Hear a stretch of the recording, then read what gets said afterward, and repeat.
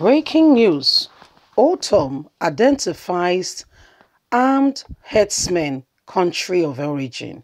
Says presidency happy with security situation. I can assure you. Don't be deceived that they are not happy. They are quite happy with what is going on. Hello, my wonderful people.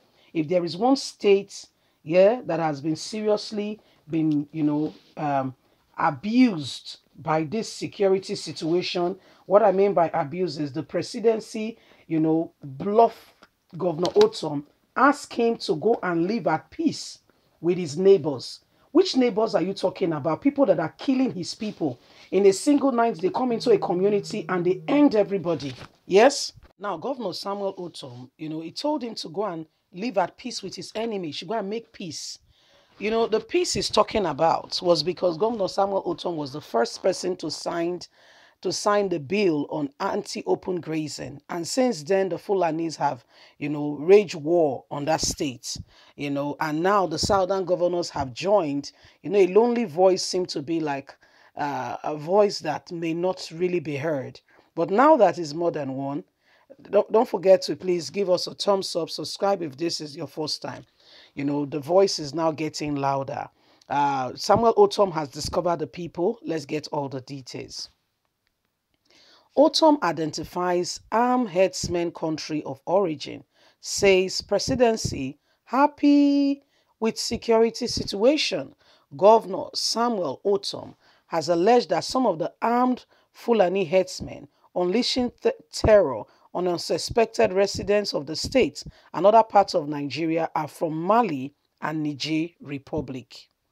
In an interview with Daily Post, the governor revealed that most of the Fulani herdsmen arrested in the state cannot speak Hausa or Fudi, saying they are from French-speaking countries.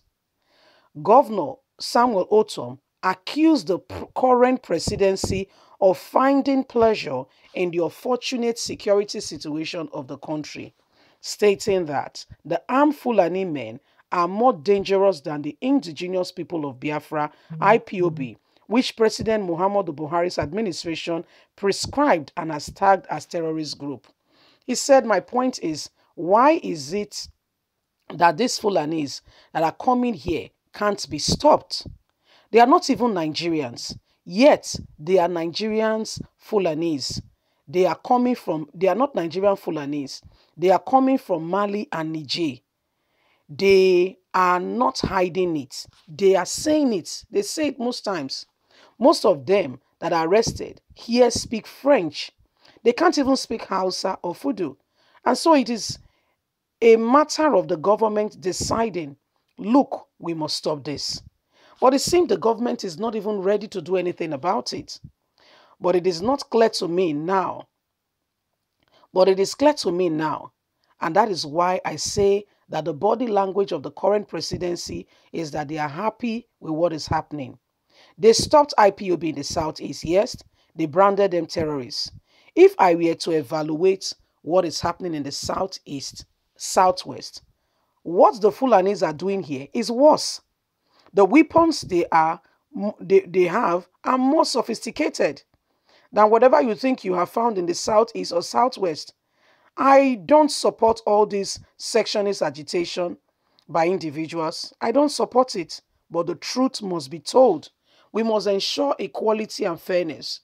What has Sunday Igboho done and what has Nnamdi Kanu done? These are not the real problem. We must ensure justice for all. What is good for the goose is good for the ganders. So why are we separating other people as if they are slaves? And then we bring in Fulani's from outside the country and terrorize the country, and you allow them. The president himself accepted that these ones that are terrorizing the country are not Nigerians. So why are you allowing them? Why have they refused to brand them as terrorists and send them out of Nigeria? Why have they refused to let them go? Why are they encouraging Maetiala to go ahead and kill people? It is a serious question that needs an urgent answer, but I don't know if I can answer you, sir. It's good that, these things are coming out and everybody is seeing it. That the people who are really causing trouble in Nigeria are not even Nigerians. And guess what? the presidency is aware. As a matter of fact, it was Garuba Shehu himself that said, oh, the people that are causing this problem are not Nigerians. Fair enough, you know they are not Nigerians. What happens to our borders? Why is the borders so porous that these people can infiltrate and come through? Why? Why can't the borders be closed? Why? But if it's to close it in Ibadan against those who are trying to bring in rice, they will close it. So why are we deceiving ourselves? Should I tell you what is happening? A clear indication of misplacement of priority. That's simple. That's what is happening. Clear indication of misplacement of priority.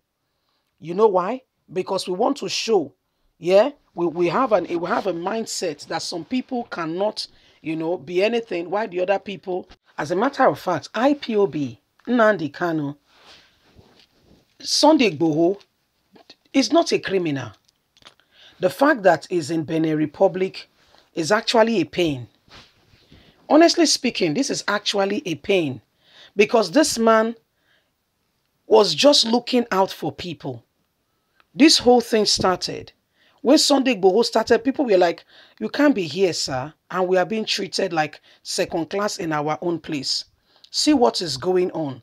See what is happening to us.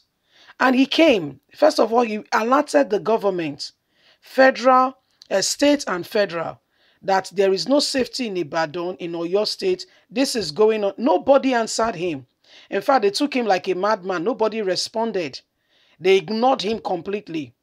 And then he took it upon himself to ensure safety. When he came, if you remember precisely, people were very happy.